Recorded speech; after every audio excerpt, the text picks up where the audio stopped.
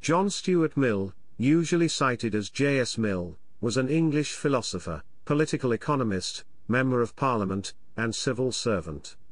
One of the most influential thinkers in the history of classical liberalism, he contributed widely to social theory, and political economy. Dubbed the most influential English-speaking philosopher of the 19th century, he conceived of liberty as justifying the freedom of the individual in opposition to unlimited state and social control. Mill was a proponent of utilitarianism, an ethical theory developed by his predecessor Jeremy Bentham. He contributed to the investigation of scientific methodology, though his knowledge of the topic was based on the writings of others, notably William Whewell, John Herschel, and Auguste Comte, and research carried out for Mill by Alexander Bain. He engaged in written debate with Whewell.A, member of the Liberal Party and author of the early feminist work The Subjection of Women. Mill was also the second member of Parliament to call for women's suffrage after Henry Hunt in 1832. Chapter 1, Biography. John Stuart Mill was born at 13 Rodney Street in Pentonville, Middlesex, the eldest son of Harriet Barrow, and the Scottish philosopher, historian, and economist James Mill. John Stuart was educated by his father, with the advice and assistance of Jeremy Bentham and Francis Place. He was given an extremely rigorous upbringing, and was deliberately shielded from association with children his own age other than his siblings. His father, a follower of Bentham and an adherent of associationism, had as his explicit aim to create a genius intellect that would carry on the cause of utilitarianism, and its implementation after he and Bentham had died. Mill was a notably precocious child. He describes his education in his autobiography. At the age of 3 he was taught Greek. By the age of 8, he had read Aesop's fables, Xenophon's Anabasis, and the whole of Herodotus, and was acquainted with Lucian, Diogenes Laertius, Isocrates and 6 dialogues of Plato. He had also read a great deal of history in English and had been taught arithmetic, physics and astronomy. At the age of 8, Mill began studying Latin, the works of Euclid, and algebra, and was appointed schoolmaster to the younger children of the family. His main reading was still history, but he went through all the commonly taught Latin and Greek authors and by the age of 10 could read Plato and Demosthenes with ease. His father also thought that it was important for Mill to study and compose poetry. One of his earliest poetic compositions was a continuation of the Iliad. In his spare time he also enjoyed reading about natural sciences and popular novels, such as Don Quixote and Robinson Crusoe. His father's work, The History of British India, was published in 1818. Immediately thereafter, at about the age of 12, Mill began a thorough study of the scholastic logic, at the same time reading Aristotle's logical treatises in the original language. In the following year he was introduced to political economy and studied Adam Smith and David Ricardo with his father, ultimately completing their classical economic view of factors of production. Mill's consensus of his daily economy lessons helped his father in writing Elements of Political Economy in 1821, a textbook to promote the ideas of Ricardian economics. However, the book lacked popular support. Ricardo, who was a close friend of his father, used to invite the young Mill to his house for a walk to talk about political economy. At the age of 14, Mill stayed a year in France with the family of Sir Samuel Bentham, brother of Jeremy Bentham. The mountain scenery he saw led to a lifelong taste for mountain landscapes. The lively and friendly way of life of the French also left a deep impression on him. In Montpellier, he attended the winter courses on chemistry, zoology, logic of the Faculté des Sciences, as well as taking a course in higher mathematics. While coming and going from France, he stayed in Paris for a few days in the house of the renowned economist Jean-Baptiste Say, a friend of Mill's father. There he met many leaders of the Liberal Party, as well as other notable Parisians, including Henri Saint-Simon. Mill went through months of sadness and contemplated suicide at 20 years of age. According to the opening paragraphs of Chapter 5 of his autobiography, he had asked himself whether the creation of a just society, his life's objective, would actually make him happy. His heart answered no, and unsurprisingly he lost the happiness of striving towards this objective. Eventually, the poetry of William Wordsworth showed him that beauty generates compassion for others and stimulates joy. With renewed joy he continued to work towards a just society, but with more relish for the journey. He considered this one of the most pivotal shifts in his thinking. In fact, many of the differences between him and his father stemmed from this expanded source of joy. Mill had been engaged in a pen friendship with Auguste Comte, the founder of positivism and sociology, since Mill first contacted Comte in November 1841. Comte's sociology was more an early philosophy of science than we perhaps know it today, and the positive philosophy aided in Mill's broad rejection of Benthamism. As a nonconformist who refused to subscribe to the 39 Articles of the Church of England, Mill was not eligible to study at the University of Oxford or the University of Cambridge. Instead he followed his father to work for the East India Company, and attended University College, London, to hear the lectures of John Austin, the first professor of jurisprudence.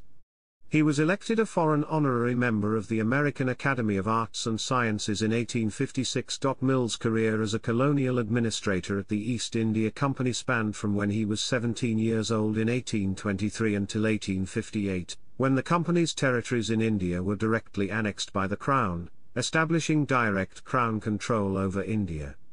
In 1836, he was promoted to the company's political department, where he was responsible for correspondence pertaining to the company's relations with the princely states, and in 1856, was finally promoted to the position of examiner of Indian correspondence. In On Liberty, A Few Words on Non-Intervention, and Other Works, he opined that to characterize any conduct whatever towards a barbarous people as a violation of the law of nations, only shows that he who so speaks has never considered the subject. Mill viewed places such as India as having once been progressive in their outlook, but had now become stagnant in their development. He opined that this meant these regions had to be ruled via a form of benevolent despotism, provided the end is improvement. When the Crown proposed to take direct control over the territories of the East India Company, he was tasked with defending company rule, penning memorandum on the improvements in the administration of India during the last 30 years among other petitions. He was offered a seat on the Council of India, the body created to advise the new Secretary of State for India, but declined, citing his disapproval of the new system of administration in India. In 1851, Mill married Harriet Taylor after 21 years of intimate friendship. Taylor was married when they met, and their relationship was close but generally believed to be chaste during the years before her first husband died in 1849. The couple waited 2 years before marrying in 1851. Brilliant in her own right, Taylor was a significant influence on Mill's work and ideas during both friendship and marriage. His relationship with Taylor reinforced Mill's advocacy of women's rights. He said that in his stand against domestic violence, and for women's rights, he was chiefly an amanuensis to my wife. He called her mind a perfect instrument, and said she was the most eminently qualified of all those known to the author. He cites her influence in his final revision of On Liberty, which was published shortly after her death. Taylor died in 1858 after developing severe lung congestion, after only 7 years of marriage to Mill. Between the years 1865 and 1868 Mill served as Lord Rector of the University of St Andrews. At his inaugural address, delivered to the university on the 1st of February 1867, he made the now famous remark that bad men need nothing more to compass their ends, than that good men should look on and do nothing. That Mill included that sentence in the address as a matter of historical record, but it by no means follows that it expressed a wholly original insight. During the same period, 1865-68, he was also a Member of Parliament for City of Westminster.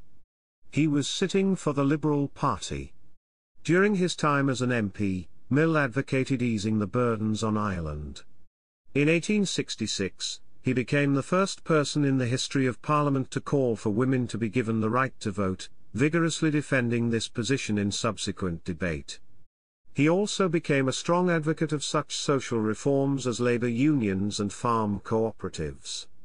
In Considerations on Representative Government, he called for various reforms of Parliament and voting, especially proportional representation, the single transferable vote, and the extension of suffrage.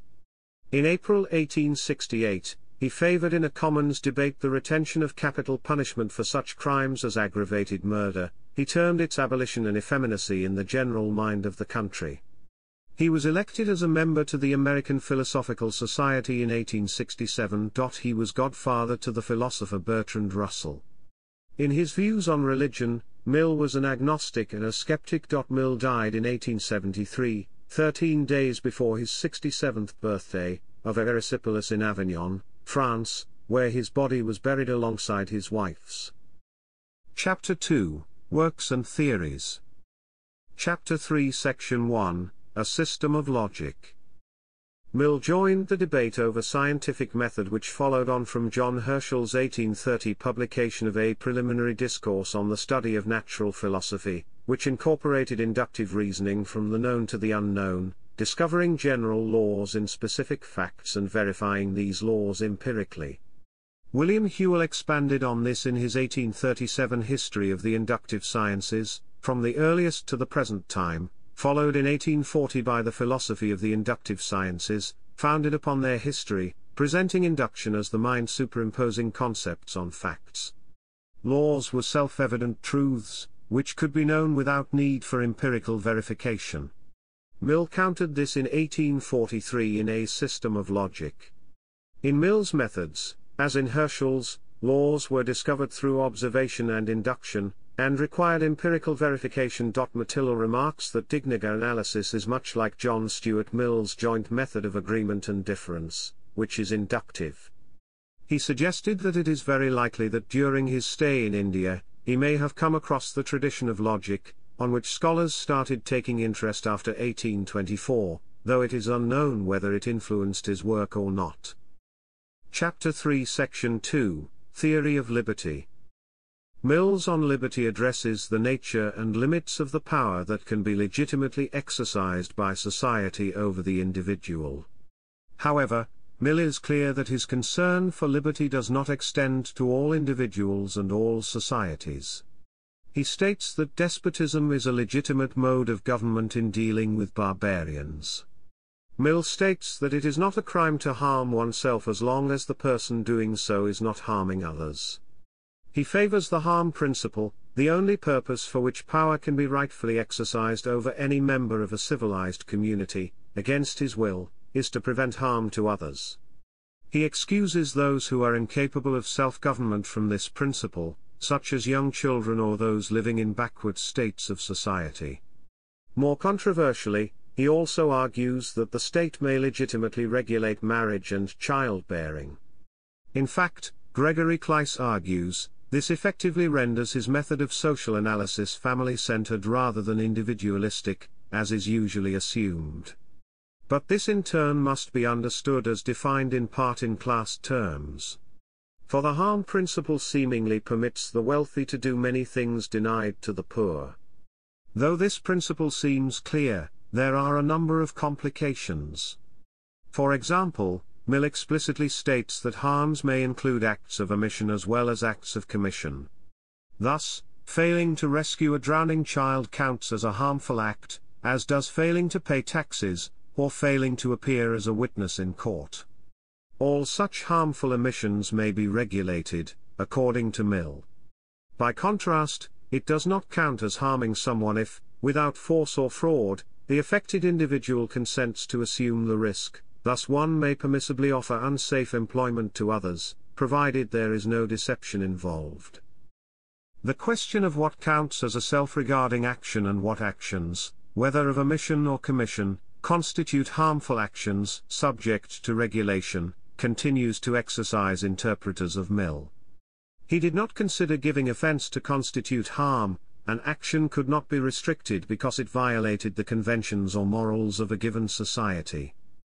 Chapter 3 Section 3 Subsection 1, Social Liberty and Tyranny of Majority.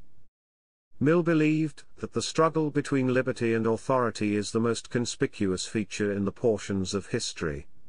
For him, liberty in antiquity was a contest between subjects, or some classes of subjects, and the government. Mill defined social liberty as protection from the tyranny of political rulers. He introduced a number of different concepts of the form tyranny can take, referred to as social tyranny, and tyranny of the majority. Social liberty for Mill meant putting limits on the ruler's power so that he would not be able to use that power to further his own wishes and thus make decisions that could harm society. In other words, people should have the right to have a say in the government's decisions. He said that social liberty was the nature and limits of the power which can be legitimately exercised by society over the individual. It was attempted in two ways: first, by obtaining recognition of certain immunities, and second, by establishment of a system of constitutional checks. However, in Mill's view, limiting the power of government was not enough. Society can and does execute its own mandates, and if it issues wrong mandates instead of right, or any mandates at all in things with which it ought not to meddle, it practices a social tyranny more formidable than many kinds of political oppression, since, though not usually upheld by such extreme penalties, it leaves fewer means of escape, penetrating much more deeply into the details of life, and enslaving the soul itself. Chapter 3 Section 3 Subsection 2, Liberty. Mill's view on liberty, which was influenced by Joseph Priestley and Josiah Warren, is that the individual ought to be free to do as they wished unless they caused harm to others. Individuals are rational enough to make decisions about their well-being. Government should interfere when it is for the protection of society. Mill explained, "The sole end for which mankind are warranted, individually or collectively, in interfering with the liberty of action of any of their number, is self-protection. That the only purpose for which power can be rightfully exercised over any member of a civilized community, against his will, is to prevent harm to others. His own good, either physical or moral, is not sufficient warrant. He cannot rightfully be compelled to do or forbear because it will be better for him to do so, because it will make him happier, because, in the opinion of others, to do so would be wise, or even right. The only part of the conduct of anyone, for which he is amenable to society, is that which concerns others. In the part which merely concerns him, his independence is, of right, absolute.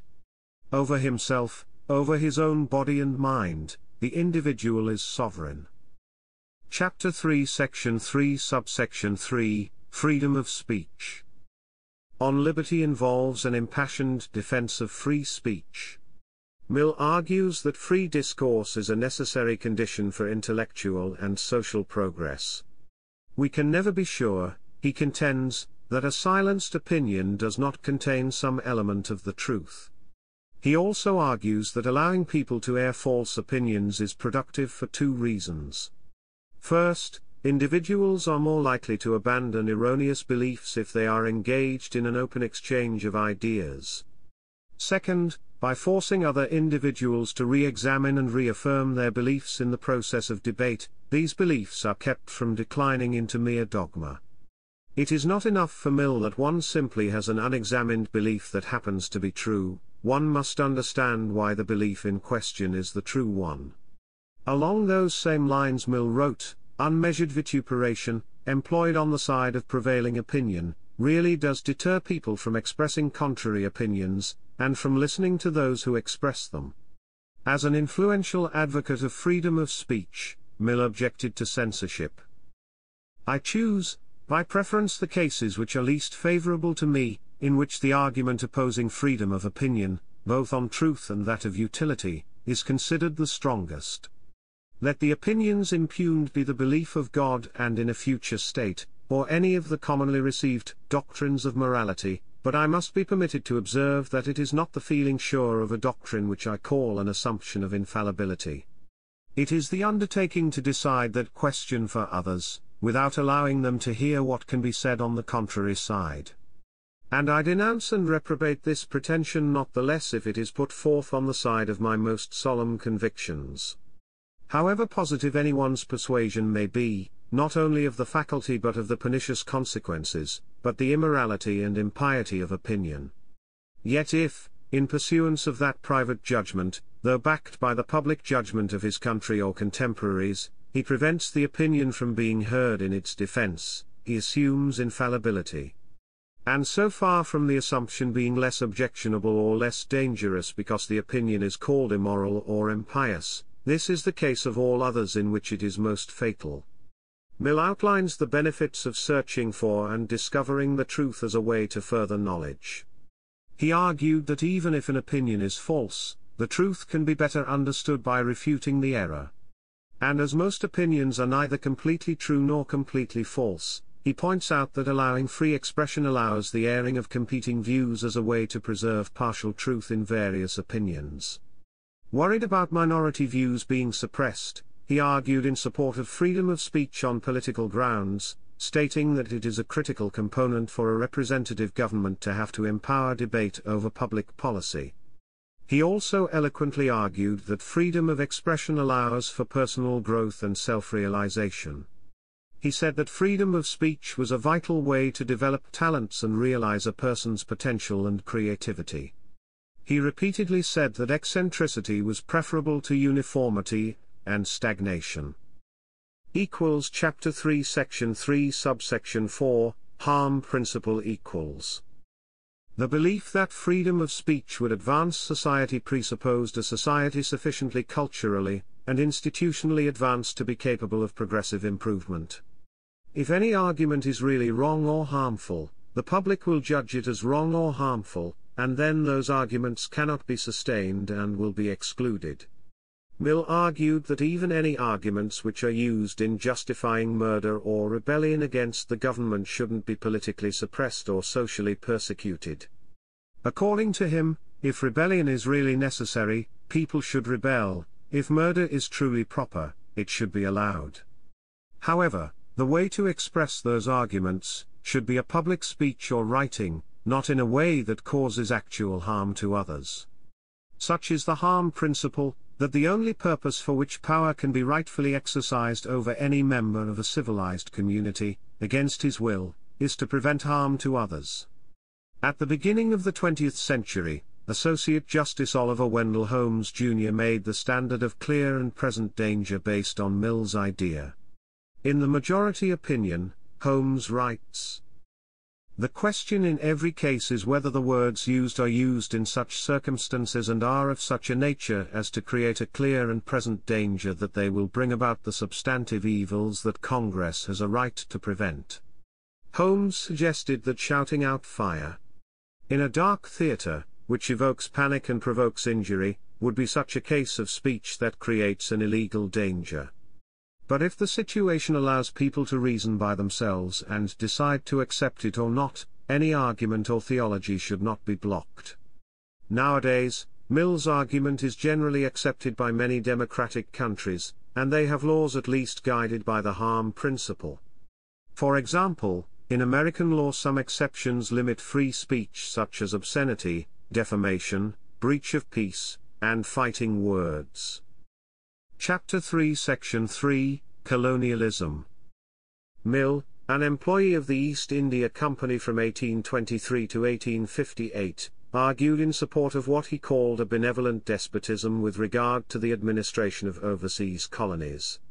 Mill argued to suppose that the same international customs, and the same rules of international morality, can obtain between one civilized nation and another, and between civilized nations and barbarians, is a grave error. To characterize any conduct whatever towards a barbarous people as a violation of the law of nations, only shows that he who so speaks has never considered the subject. Mill expressed general support for company rule in India, but expressed reservations on specific company policies in India which he disagreed with. Chapter 3 Section 4, Slavery and Racial Equality. In 1850, Mill sent an anonymous letter, in rebuttal to Thomas Carlyle's anonymous letter to Fraser's magazine for Town and Country in which Carlyle argued for slavery. Mill supported abolishing slavery in the United States, expressing his opposition to slavery in his essay of 1869, The Subjection of Women. This absolutely extreme case of the law of force, condemned by those who can tolerate almost every other form of arbitrary power, and which, of all others, present features the most revolting to the feeling of all who look at it from an impartial position, was the law of civilized and Christian England within the memory of persons now living, and in one half of Anglo-Saxon America 3 or 4 years ago. Not only did slavery exist, but the slave trade, and the breeding of slaves expressly for it, was a general practice between slave states. Yet not only was there a greater strength of sentiment against it, but, in England at least, a less amount either of feeling or of interest in favor of it, than of any other of the customary abuses of force, for its motive was the love of gain, unmixed and undisguised, and those who profited by it were a very small numerical fraction of the country, while the natural feeling of all who were not personally interested in it, was unmitigated abhorrence. Mill corresponded with John Appleton, an American legal reformer from Maine, extensively on the topic of racial equality. Appleton influenced Mill's work on such, especially swaying him on the optimal economic and social welfare plan for the antebellum South. In a letter sent to Appleton in response to a previous letter, Mill expressed his view on antebellum integration: "I cannot look forward with satisfaction to any settlement, but complete emancipation, land given to every Negro family either separately or in organized communities under such rules as may be found temporarily necessary, the schoolmaster set to work in every village and the tide of free immigration turned on in those fertile regions from which slavery has hitherto excluded it. If this be done, the gentle and docile character which seems to distinguish the Negroes will prevent any mischief on their side, while the proofs they are giving of fighting powers will do more in a year than all other things in a century to make the whites respect them and consent to their being politically and socially equals." Chapter 3 Section 5, Women's Rights. Mill's view of history was that right up until his time the whole of the female and the great majority of the male sex were simply slaves. He countered arguments to the contrary, arguing that relations between sexes simply amounted to the legal subordination of one sex to the other, is wrong itself, and now one of the chief hindrances to human improvement, and that it ought to be replaced by a principle of perfect equality. Here, then, we have an instance of Mill's use of slavery in a sense which, compared to its fundamental meaning of absolute unfreedom of person, is an extended and arguably a rhetorical rather than a literal sense. With this, Mill can be considered among the earliest male proponents of gender equality, having been recruited by American feminist, John Neal during his stay in London circa 1825 to 1827. His book The Subjection of Women is one of the earliest written on this subject by a male author. In The Subjection of Women, Mill attempts to make a case for perfect equality. In his proposal of a universal education system sponsored by the state, Mill expands benefits for many marginalized groups, especially for women. A universal education holds the potential to create new abilities and novel types of behavior of which the current receiving generation, and their descendants can both benefit from.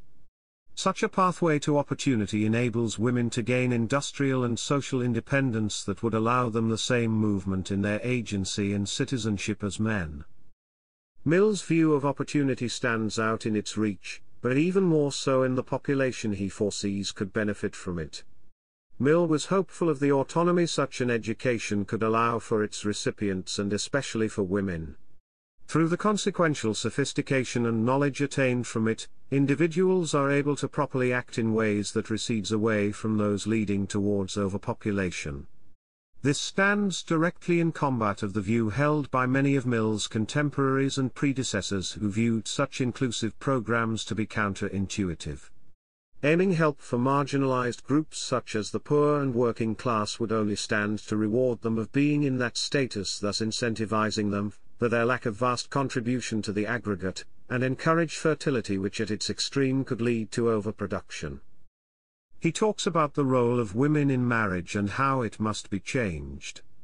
Mill comments on three major facets of women's lives that he felt are hindering them: society and gender construction, education, and marriage. He argues that the oppression of women was one of the few remaining relics from ancient times, a set of prejudices that severely impeded the progress of humanity. As a Member of Parliament, Mill introduced an unsuccessful amendment to the Reform Bill to substitute the word person in place of man. Chapter 3 Section 6, Utilitarianism. The canonical statement of Mill's utilitarianism can be found in his book, Utilitarianism. Although this philosophy has a long tradition, Mill's account is primarily influenced by Jeremy Bentham and Mill's father James Mill. John Stuart Mill believed in the philosophy of utilitarianism, which he would describe as the principle that holds that actions are right in the proportion as they tend to promote happiness, wrong as they tend to produce the reverse of happiness. By happiness he means intended pleasure, and the absence of pain; by unhappiness, pain, and the privation of pleasure. It is clear that we do not all value virtues as a path to happiness, and that we sometimes only value them for selfish reasons.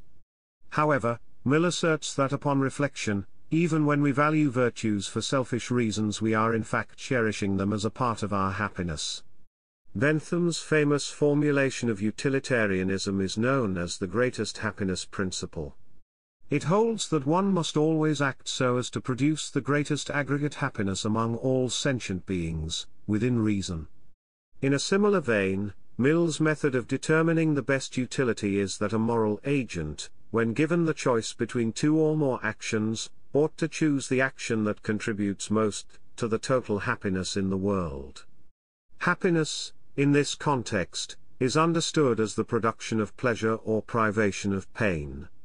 Given that determining the action that produces the most utility is not always so clear-cut, Mill suggests that the utilitarian moral agent, when attempting to rank the utility of different actions, should refer to the general experience of persons.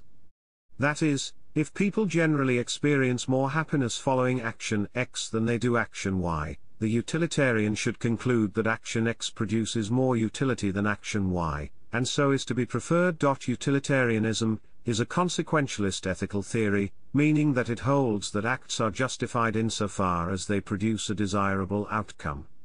The overarching goal of utilitarianism, the ideal consequence, is to achieve the greatest good for the greatest number as the end result of human action. In utilitarianism, Mill states that happiness is the sole end of human action.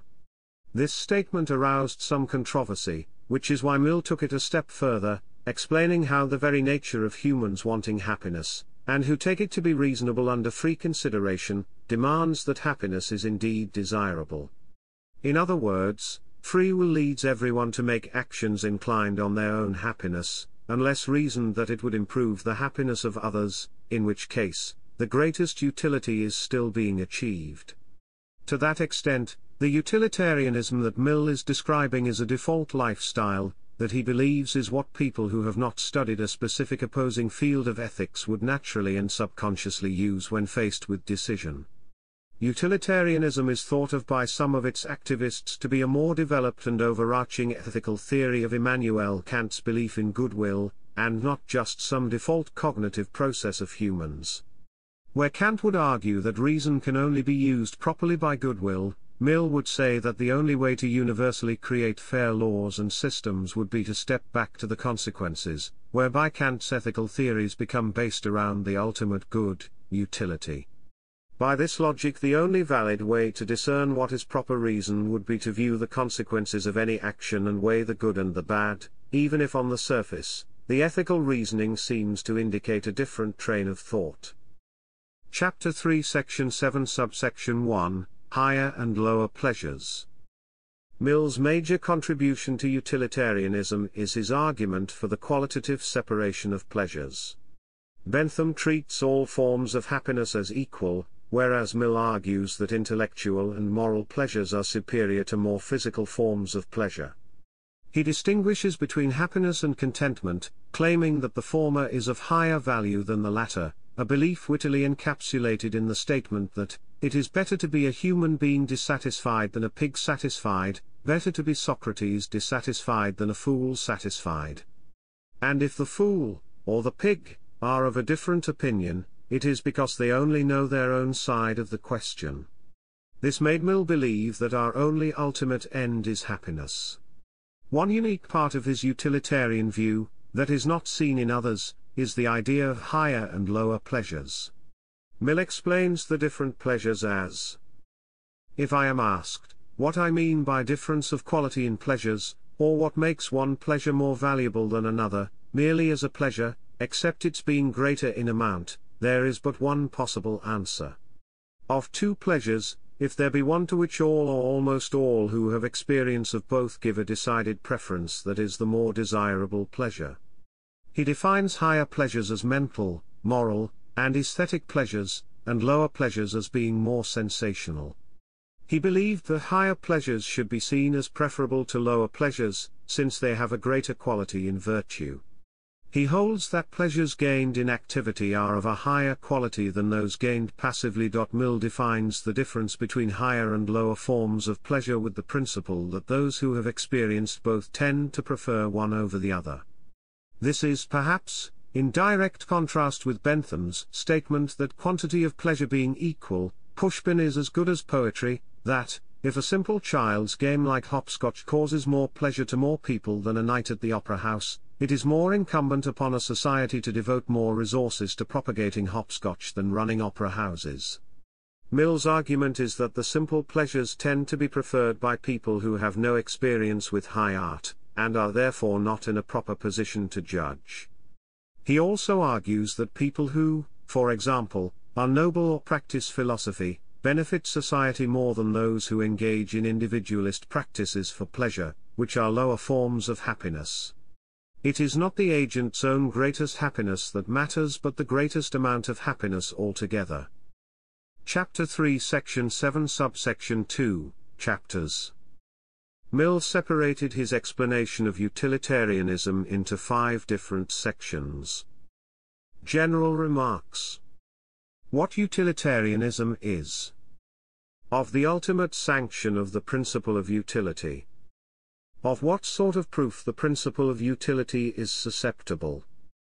And of the connection between justice and utility. In the general remarks portion of his essay, he speaks how next to no progress has been made when it comes to judging what is right and what is wrong of morality, and if there is such a thing as moral instinct.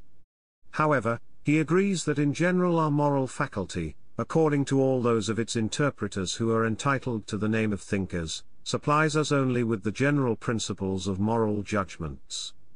In what utilitarianism is, he focuses no longer on background information but utilitarianism itself.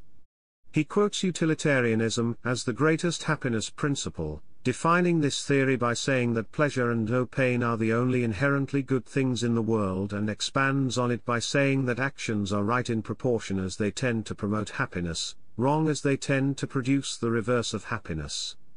By happiness is intended pleasure, and the absence of pain; by unhappiness, pain, and the privation of pleasure. He views it not as an animalistic concept because he sees seeking out pleasure as a way of using our higher facilities. He also says in this chapter that the happiness principle is based not exclusively on the individual but mainly on the community. Mill also defends the idea of a strong utilitarian conscience. He argued that humans have a desire to be happy and that desire causes us to want to be in unity with other humans. This causes us to care about the happiness of others, as well as the happiness of complete strangers. But this desire also causes us to experience pain when we perceive harm to other people. He believes in internal sanctions that make us experience guilt and appropriate our actions. These internal sanctions make us want to do good because we do not want to feel guilty for our actions. Happiness is our ultimate end because it is our duty. He argues that we do not need to be constantly motivated by the concern of people's happiness because the most of the actions done by people are done out of good intention, and the good of the world is made up of the good of the people. In Mill's 4th chapter, of what sort of proof the principle of utility is susceptible, he speaks of what proofs of utility are affected. He starts this chapter off by saying that all of his claims cannot be backed up by reasoning. He claims that the only proof that something brings one pleasure is if someone finds it pleasurable. Next, he talks about how morality is the basic way to achieve happiness. He also discusses in this chapter that utilitarianism is beneficial for virtue. He says that it maintains not only that virtue is to be desired, but that it is to be desired disinterestedly, for itself. In his final chapter he looks at the connection between utilitarianism and justice. He contemplates the question of whether justice is something distinct from utility or not. He reasons this question in several different ways and finally comes to the conclusion that in certain cases justice is essential for utility, but in others social duty is far more important than justice. Mill believes that justice must give way to some other moral principle, but that what is just in ordinary cases is, by reason of that other principle, not just in the particular case. The qualitative account of happiness that Mill advocates thus sheds light on his account presented in On Liberty. As he suggests in that text, utility is to be conceived in relation to humanity as a progressive being, which includes the development and exercise of rational capacities as we strive to achieve a higher mode of existence. The rejection of censorship and paternalism is intended to provide the necessary social conditions for the achievement of knowledge and the greatest ability for the greatest number to develop and exercise their deliberative and rational capacities. Mill redefines the definition of happiness as the ultimate end, for the sake of which all other things are desirable, is an existence as free as possible from pain and as rich as possible in enjoyments. He firmly believed that moral rules and obligations could be referenced to promoting happiness, which connects to having a noble character. While Mill is not a standard act utilitarian or rule utilitarian, he is a minimizing utilitarian, which affirms that it would be desirable to maximize happiness for the greatest number, but not that we are not morally required to do so. Chapter 3 Section 7, Achieving Happiness. Mill believed that for the majority of people happiness is best achieved en passant, rather than striving for it directly. This meant no self-consciousness, scrutiny, self-interrogation, dwelling on, thinking about, imagining or questioning on one's happiness. Then, if otherwise fortunately circumstanced, one would inhale happiness with the air you breathe. Chapter 3 Section 8, Economic Philosophy.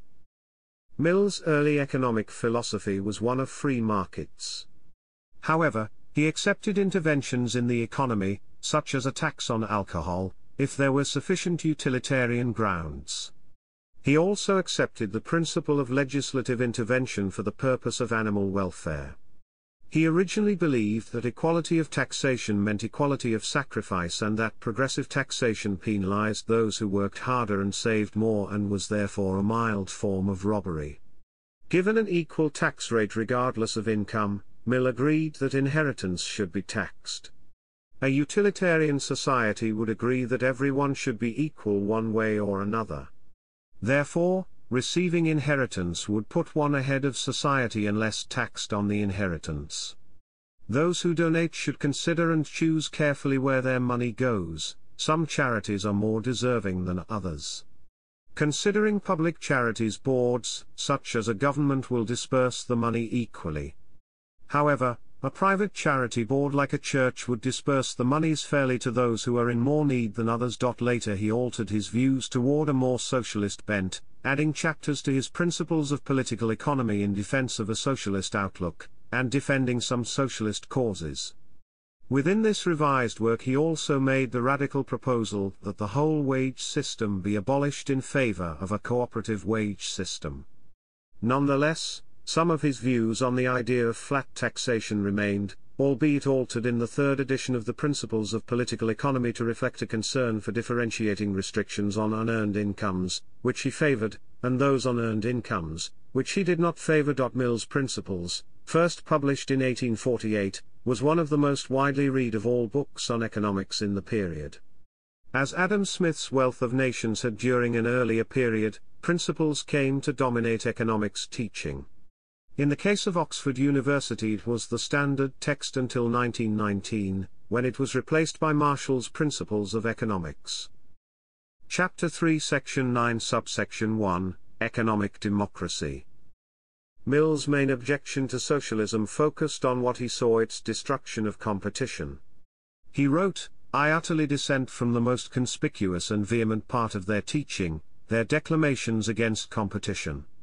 He was an egalitarian, but he argued more for equal opportunity and placed meritocracy above all other ideals in this regard. According to Mill, a socialist society would only be attainable through the provision of basic education for all, promoting economic democracy instead of capitalism, in the manner of substituting capitalist businesses with worker cooperatives. He says, "The form of association, however, which if mankind continue to improve, must be expected in the end to predominate, is not that which can exist between a capitalist as chief, and workpeople without a voice in the management, but the association of the laborers themselves on terms of equality, collectively owning the capital with which they carry on their operations, and working under managers elected and removable by themselves." Chapter 3 Section 9 Subsection 2, Political Democracy. Mill's major work on political democracy, Considerations on Representative Government, defends two fundamental principles: extensive participation by citizens and enlightened competence of rulers. The two values are obviously in tension, and some readers have concluded that he is an elitist Democrat, while others count him as an earlier participatory Democrat. In one section, he appears to defend plural voting, in which more competent citizens are given extra votes. However, in another chapter he argues cogently for the value of participation by all citizens.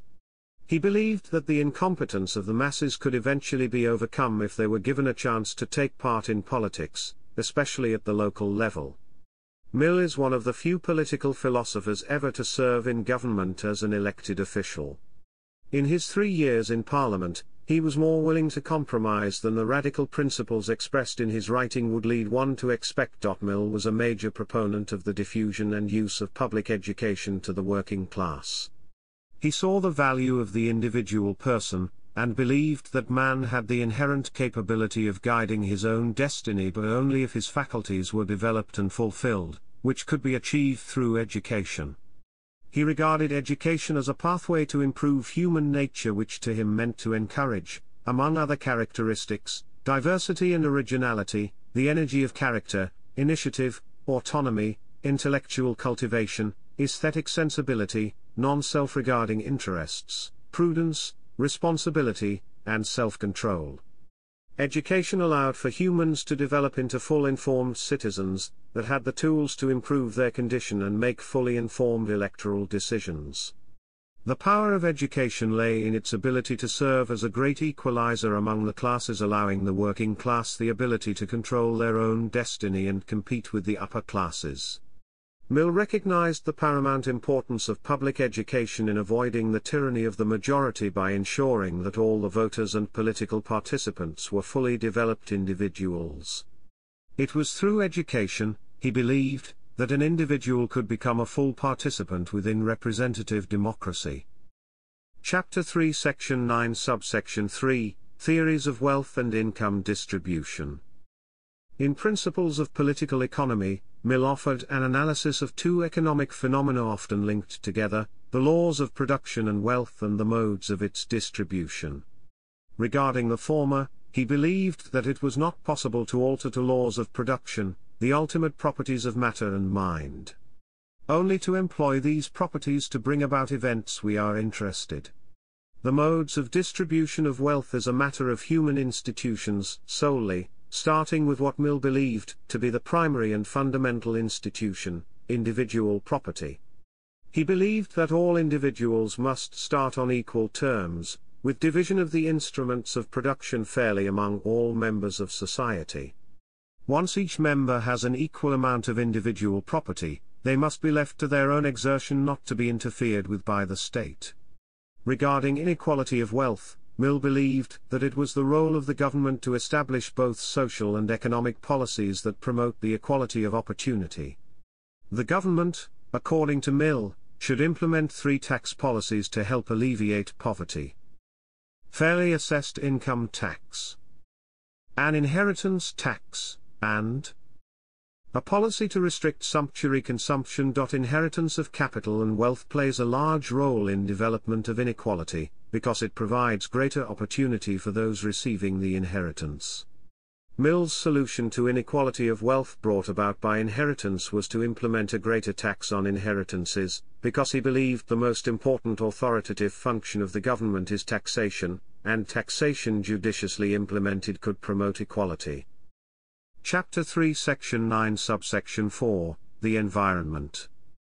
Mill demonstrated an early insight into the value of the natural world, in particular in Book 4, Chapter 6 of Principles of Political Economy, of the stationary state in which Mill recognized wealth beyond the material, and argued that the logical conclusion of unlimited growth was destruction of the environment, and a reduced quality of life. He concludes that a stationary state could be preferable to unending economic growth. I cannot, therefore, regard the stationary states of capital and wealth with the unaffected aversion so generally manifested towards it by political economists of the old school.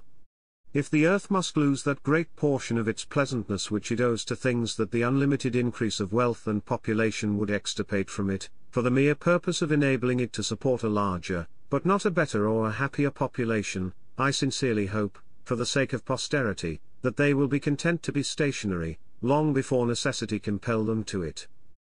Chapter 3 Section 9 Subsection 5, Rate of Profit. According to Mill, the ultimate tendency in an economy is for the rate of profit to decline due to diminishing returns in agriculture and increase in population at a Malthusian rate.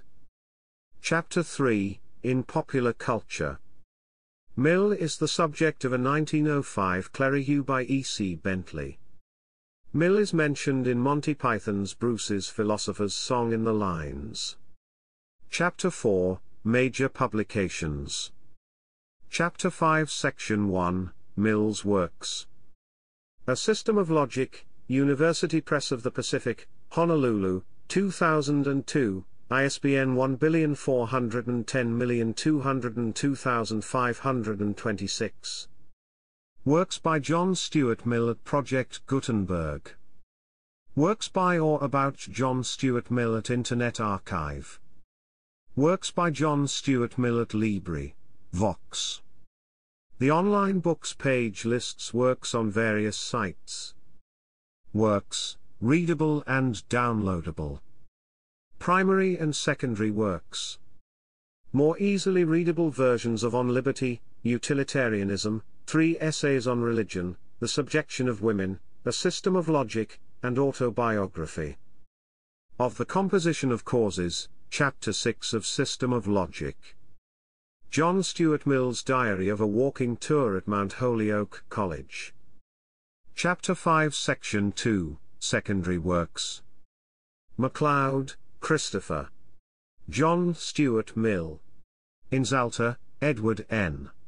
Stanford Encyclopedia of Philosophy. John Stuart Mill in the Internet Encyclopedia of Philosophy. Chapter 5 Section 3, Further Information. Minto, William, Mitchell, John Malcolm. Mill, John Stuart. The Encyclopaedia Britannica, a dictionary of arts, sciences, literature, and general information. 18. Cambridge, England and New York, at the University Press. Pages 454 to 459. Retrieved, the 9th of September 2019, via Internet Archive. Catalogue of Mill's correspondence and papers held at the Archives Division of the London School of Economics. View the Archives catalogue of the contents of this important holding, which also includes letters of James Mill and Helen Taylor. John Stuart Mill's Library, Somerville College Library in Oxford holds 1,700 volumes owned by John Stuart Mill and his father James Mill, many containing their marginalia. John Stuart Mill. Eminent Persons, Biographies reprinted from the Times. I. Macmillan and Company 1892. Pages 195 to 224. HTL:2000/UC2.ARC:13960/T6N011/45, via Hathi Trust. John Stuart Mill at Find a Grave. Mill, BBC Radio 4 discussion with A.C. Grayling, Janet Radcliffe Richards and Alan Ryan. Portraits of John Stuart Mill at the National Portrait Gallery, London. John Stuart Mill on Google Scholar. John Stuart Mill, Biographical Profile, including quotes and further resources, at utilitarianism.net.